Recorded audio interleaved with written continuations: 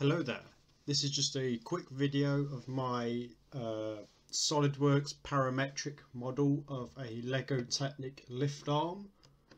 It's just a quick overview.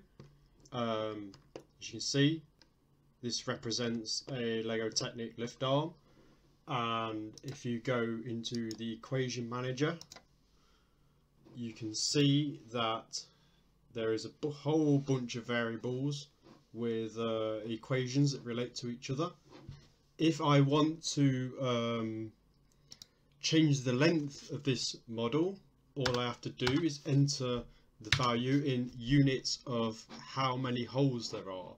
So in Lego, a standard is like a standard unit of measurement. It's the same as how many. It's the same size as a stud in normal Lego, and in Lego Technic it translates over to holes. So say if I want this to be 5 holes long, I click 5, I click OK, the model automatically updates, and the little reference dimension also updates, and there you are, you got a model with 5 holes now. If I was to want to edit that, I'll do it one more time just to show you. So if your equations aren't here, you can go into it from the sketch panel as well. I can put something insane. I can make like a 100-hole model. Let's see if it manages that without breaking my computer. In fact, yes it does. There you are. There's a Lego piece that Lego have never made. A 100-hole long lift arm. Pretty crazy, and you can actually see the rough, I don't know how accurate that would be, but the rough length of that part would be 796 millimeters. So say you want to know how I made this model, then the beautiful thing with SolidWorks is you can actually download my model from GrabCAD and go all Doctor Who on it and travel back in time up the feature tree and see what I've done. In this particular case, I actually did start with the equation manager, so I'd have inputted information such as the standard height of a Lego lift arm, the thickness, the depth of the counter bore, and the distance between the holes and the diameters of the holes. This was all from a simple technical drawing of a lift arm that I got from Google Images.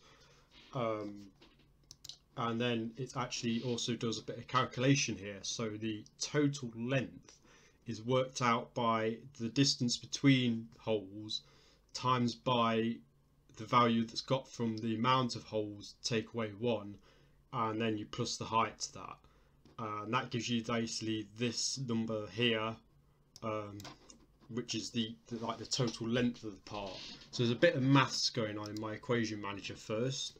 When you're designing parametric parts, it's very useful to sort of try and start off with the equations that you think you're going to need. Obviously there's going to be some back and forth as you edit that, and you work out what you actually need and what you don't, and what you need to add in and what you shouldn't have put there in the first place, and probably change the equations a bit when you realise you've done something wrong. But that's all just part of the beauty of SolidWorks. So anyway, yeah, after that I created a guide sketch, and that the model starts at the origin. The hole diameters, again, they're just related to the numbers in the equation manager. The number of holes in the linear pattern is basically here, and again that's just straight from the equation manager. If you remember, it said 20 holes on there, and that's where that number comes from.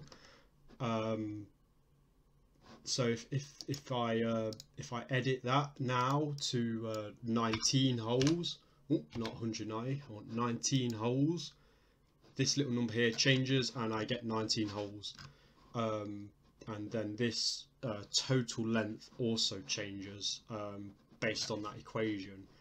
Then after creating the guide sketch, I created a boss extrude, which is a very simple sort of, I converted the entities on this guide sketch so that it was exactly right every time. Extruded out. I've done a cut extrude, another cut extrude, another cut extrude. There may have been a quick way of doing that, but that's just the way I did it. Pretty simple.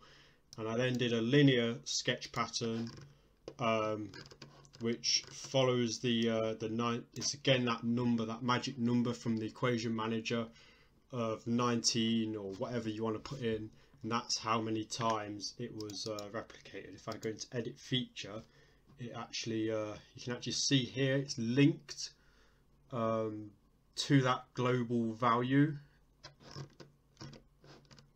Pretty cool.